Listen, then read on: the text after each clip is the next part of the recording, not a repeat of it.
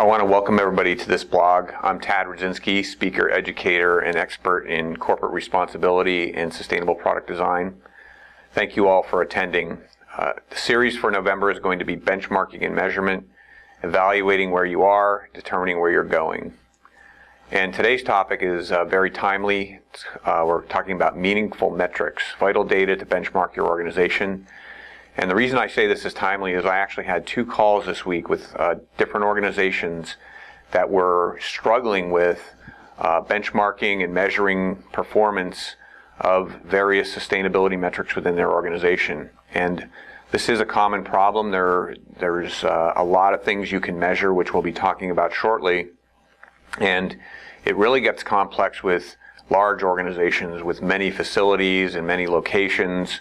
So we will be talking about this today, and then we will be having a webinar later in the month where we'll be able to really delve into this topic and have people ask questions and different things like that. So when we think about benchmarking and measurement, bottom line is if you can't measure it, you can't manage it. This is a motto we've had here for years, and in order to really make changes to any system, you need to understand how it works. What are the inputs? What are the outputs? What is some of the data? And there's various things that get tracked in benchmarking and measurement. Things like raw materials, chemicals, water, energy, waste, office supplies, associated costs. It's a great way to understand what you're spending within your organization. And the important thing to note is with benchmarking and measurement, you can do this for an individual.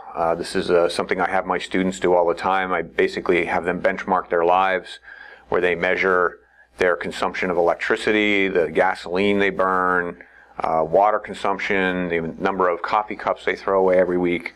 Or you can get as big and complex as looking at a very complex manufacturing company with many locations and measuring all kinds of different parameters.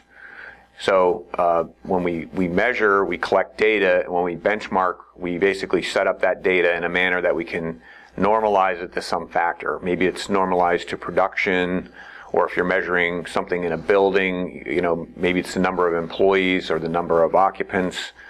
And it allows us to track progress over time. And benchmarking and measurement can be as simple as using spreadsheets or as complex as using some type of software. And I can tell you, I have not seen really great softwares out there. There's a lot of different companies that promote softwares, but they don't do everything. So some of the best systems I've seen have been systems that have been developed by people that actually establish spreadsheets or different things like that. Other great thing about benchmarking and measurement, it allows you to set goals for your organization, and then you're able to compare your performance over time, which is really important. It helps you measure and understand where you're going towards your corporate responsibility or sustainability goals. So it's important when you're setting up your measurement system. Easiest things to measure are for sure impacts on the environment or the planet. So you can easily measure energy consumption, water consumption.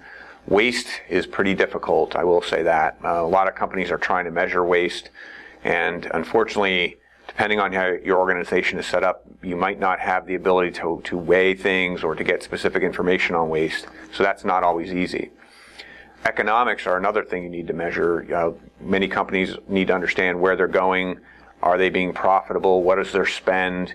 These are different things you can measure. And then on the people side or the social side, things you can measure there are training or different aspects, and we'll talk more about that. But really, the social side could be volunteerism, a lot of different things to look at.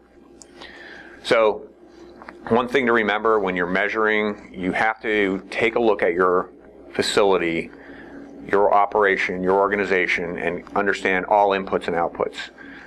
To be truly sustainable and develop a really good corporate responsibility program, you need to know what are the inputs and outputs of your facility.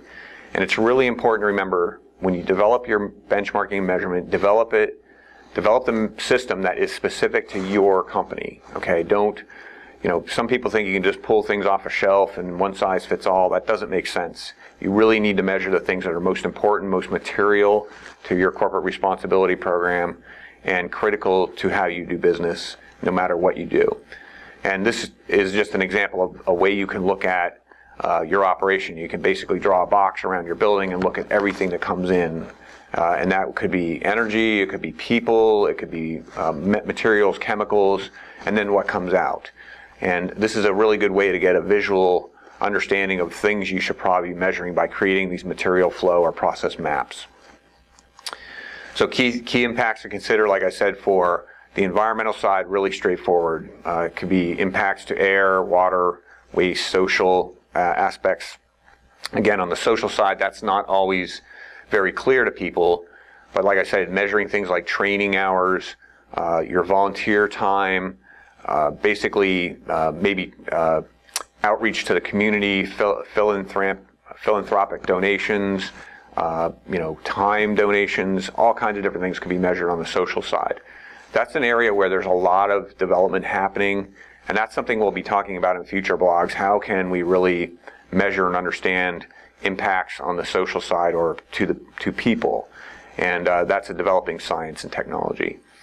Global warming, fossil fuel depletion. The great thing about benchmarking is once you do it, you can actually use it for reporting. If you have to report to, say, Dow Jones Sustainability Index, or you have to report to the Carbon Disclosure Project, or you have regulatory requirements, there will be a time when people are going to have to start reporting their carbon footprint to EPA or other entities. Some governments around the world actually have you report your carbon footprint data. And resource consumption is another good thing to consider when you're developing your benchmarking metrics. So I just want to thank everybody for joining today. Next week, the blog will be engaging in understanding your supply chain.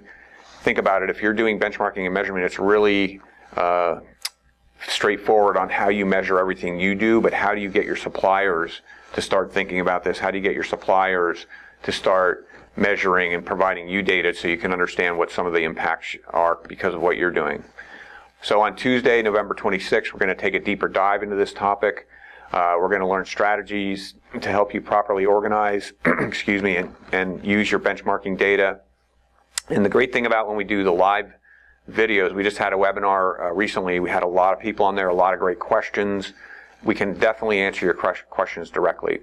So please continue to subscribe to my blog and get emails about these different things we're providing.